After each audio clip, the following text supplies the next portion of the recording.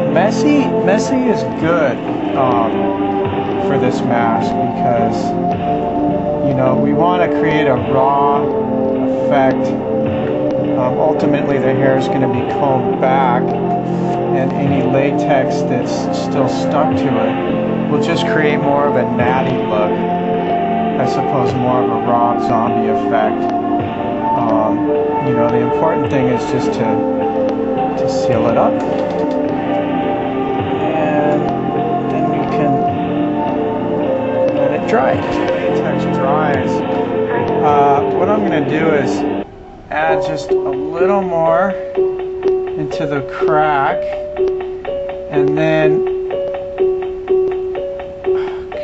I'm going to kind of fill it in a little bit. Then I'm going to start getting more of the line of the hair now, so it dries more according to the final product. I don't know if you can see that, but this also gives me more open space to continue layering up the latex, building up the top of the ear. You can see here how I've brushed the hair more straight back, and the hair is going to be a segment all of its own, but we're just sort of making sure that it's starting off with the proper framework. You can see I've continued to build on the nose. It's thickening up quite a bit. Ultimately, I'm going to be giving it about 5 layers, and don't worry, I know it looks pretty hideous now, but the final product, you'll see it'll all make sense in the end. So I've just been thickening up the nose a little bit, and a few things that are important is the nostrils you want to keep shape. We can always poke through those later, but you do want to maintain the shape of the nostrils, and as much as the upper lip as possible. But you can see it's thickening up very nicely there, as well as the ear. And we'll go ahead and apply another layer here. Now, the benefit of having the hair sort of meshed in with it is it helps it to coagulate more. The hair gets mixed in with the latex into a more of strands that help to create more of a web which holds it together. You see the dripping is slowing quite a bit. It's starting to dry up now, create more form. At this point we can sort of fill in some of the outstanding depressions within the latex. Okay, we're done with the most difficult part of the mask remaking, and that's the latex. As you can see, it's already starting to dry around the ears. Completely covering the hole is what we want, and the nose as well. Yeah, I know it looks like a very big and ugly nose, but we're not through yet. We're going to be doing some more modifications and touching up later. The important thing is that all the seals are closed up, and those nostrils we can actually open up again later. The extra blotches around the eyes and stuff don't matter. We're going to be modifying that. You know, around the lips, that actually adds to the weathered effect of the mask, so we're going to leave that there. And the other ear I am entirely satisfied with. You can see that I've more than covered the hole, and actually if you take a look at this paint here, this latex, after just about 20 minutes it's already starting to rubberize. So I'm going to go ahead and let this dry overnight and take a break, and then yeah, we'll continue tomorrow. Okay, so in an intervening session I made a few significant mods. The nose of Spock, or Leonard Nimoy, is quite different than that of William Shatner, otherwise known as Captain Kirk. And remember, I'm trying to get this mask to look closer to a Captain Kirk visage. And the nose had some outstanding characteristics I still needed to hone down a little bit, and I also filled in the ears, so I can give you a closer look here.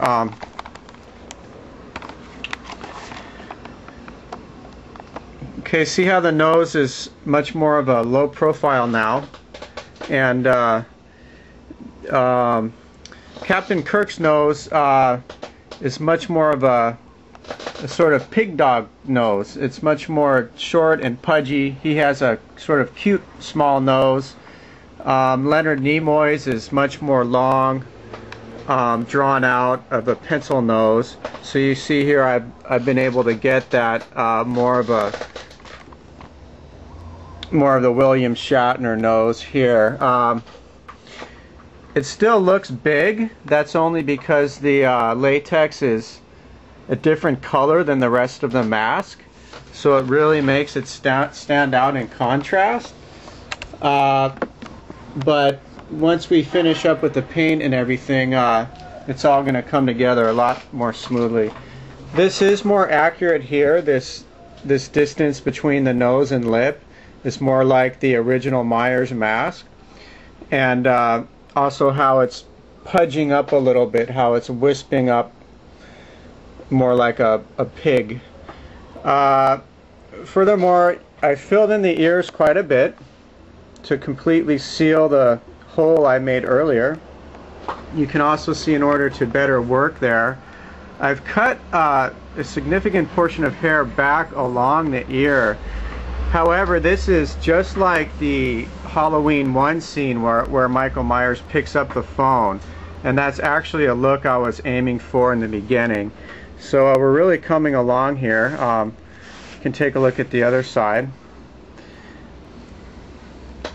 So we have a nice thick ear sealant there, and I broke up some of the strands of hair here where the latex had stuck to give it more of the Rob Zombie dreadlock effect, because now before we paint the mask, we're going to work on the hair.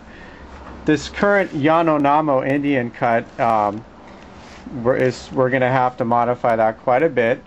Michael Myers' hair was always slicked back.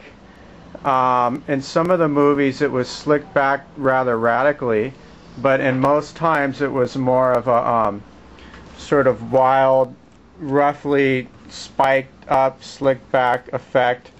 In order to do that, I've just got some very strong hair gel here.